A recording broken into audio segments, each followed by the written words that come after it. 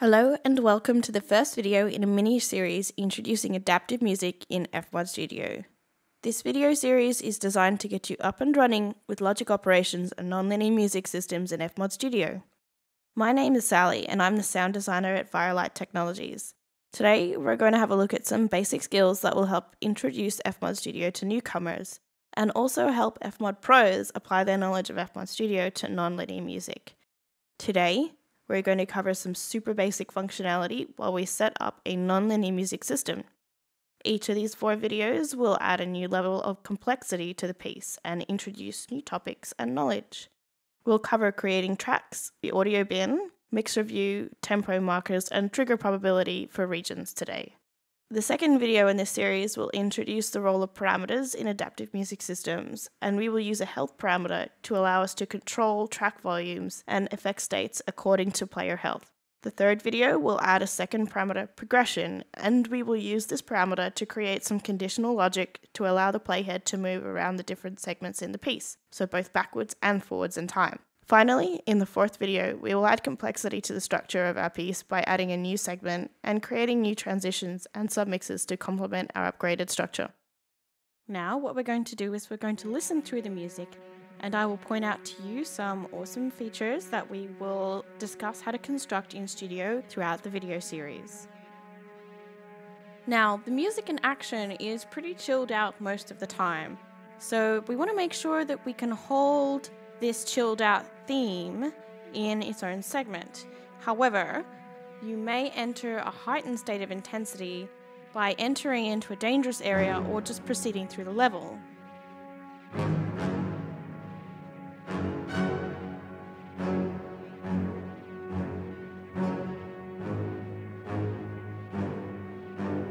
And while the intensity changes based on the danger of the player and his progress through the level, we also want to cue changes in the music based on the health of the player as well. So first, things like subtle changes to the behavior in the music. And then, as larger health losses occur, there will be mix changes.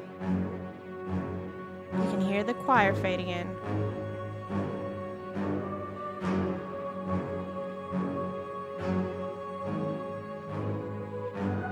Then, when health becomes critically low, this will then develop into major manipulations through low-pass filters as the health becomes close to 0. When the health runs out, we want to cue a separate musical theme for the death of the player.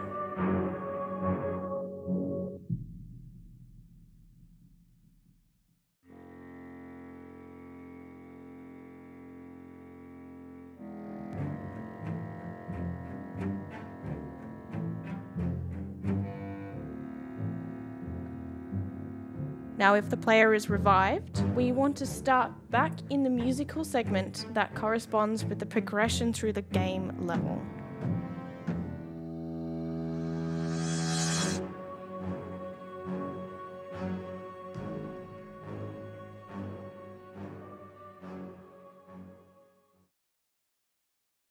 Now, in this first video, we will lay down the tracks for the first 2 intensity levels and create a looping section for the first segment. We will introduce the tempo and naming markers and set up our randomly triggering drum hits. So when we're done, our project will look like this, with some of our tracks and some of our assets, with a tempo marker set up, a segment marker set up, and a loop region, as well as some random probability on our drum hit. So let's get started. What we'll do is we'll create a new event. What we'll need to do first is we'll actually need to create our tracks.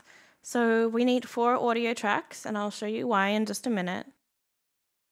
And then we'll need to open our audio bin.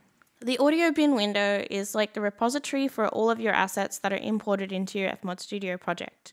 You can sort your audio bin into folders, which I have done here, and you can create new folders and resort your assets in any way that you like. What I've done is, because I'm taking assets from 2 different Loopmasters packs and also some of my own edited assets, I've sorted them into 3 folders to make them easier for me to find. Now, I'm going to take assets just from pack 2 at the moment, and we'll lay them down into our tracks. So we'll need the brass section, we'll need the choir. We'll need the synth.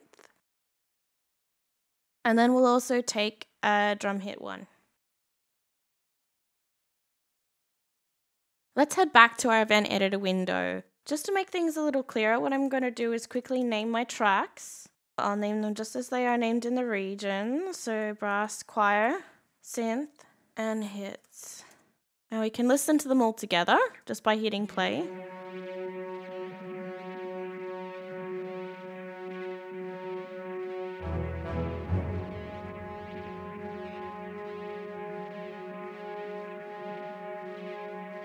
What I'll do is I'll quickly balance these tracks just so that they're sitting together a little bit more nicely in the mix. What I'll do is I'll flip to faders just by hitting the strips button here. Now the flip to faders view allows you to see each of the tracks and manipulate the volumes, solo and mute states in a door-like view that those who are familiar with sound engineering or music composition in Logic or Ableton will be familiar with. It also makes it easier to see your tracks and comparative volumes just by having your monitoring right here. So I'm going to turn the choir down a little and probably the synth down a little too.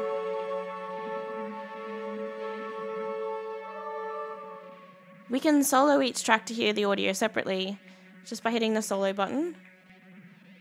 Or we can mute a track just by hitting the mute button, and that actually excludes that particular track from the overall mix at that point in time. Now to get back to tracks view, you just hit this button with the horizontal lines right there. Now that we have our tracks down, we can introduce a few basic logic operations. So right up here we have the logic tracks. And right clicking in the logic track will give you your tools to design the structure of your piece. So what we'll do is we'll add in a tempo marker first. Now a tempo marker defines the tempo and time signature of your piece or event. These operate in the same way as most other doors. The timeline adjusts its meter and measures based on these tempo markers. And the cool thing is that you can have multiple tempo markers and time signatures in each event. You're not tied down to any one time signature or tempo. So our tempo is actually baked into the name of each of the regions, and we can see that's 140 beats per minute. Just type that in. The time signature is 4/4, so we'll just leave it like that. Now what I want to do is we'll start setting up our structure, and we'll do that just by throwing in a marker. So right click and press add marker. Now I'm keeping my names simple. I'm just going to call my marker segment 1. And the marker is something that we will use to mark the chapters in the structure of our piece. They are our destinations when we are sending the playback cursor around in our music when we are using transition regions or transition markers. Now, you can also use markers to mark any audio on the timeline without needing to assign logic around them as well.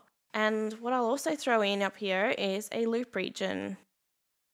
A loop region forces the playback cursor to loop within the bounds of the region on the timeline.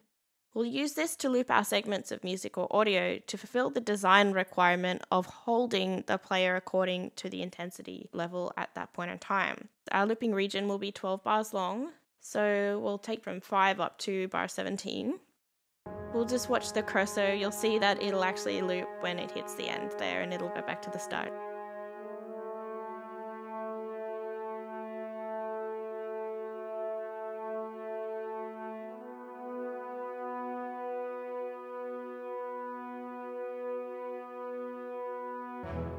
There we go. Now the last step is to give the trigger of these hits some random probability value. Now we do this by selecting the region just as I have done there to see its characteristics in the effect deck area.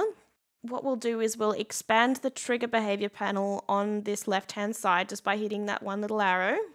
And from here we have a host of tools to create logic attached to this region.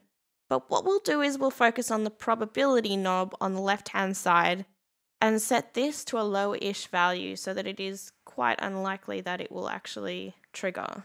So we do this just by pressing the dice button to activate the probability. We can either use the knob or just type in 30%. So what we should hear now is that only 30% of the time the cursor actually hits this region will it actually trigger.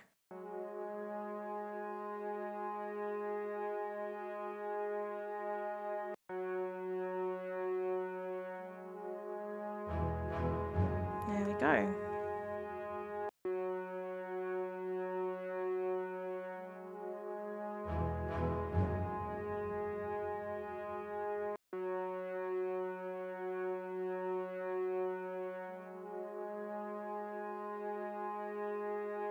So we auditioned this piece a few times and heard that the hits region in this track right here only plays 30% of the time according to its trigger probability.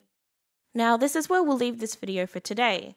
This video has hopefully given you a basic introduction to constructing a few logic operations that are useful for beginning to design your own nonlinear music. We considered a design problem and started constructing a nonlinear piece of music to fit.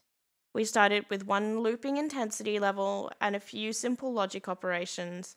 In the next video, we'll continue working with this piece and introduce a second segment and a health parameter to control some volume and effect automation. And I'm really looking forward to showing you these cool, exciting things. So from everyone at Firelight Technologies and FMOD, thanks for joining us today, and we hope you have a great day. Thank you. Bye.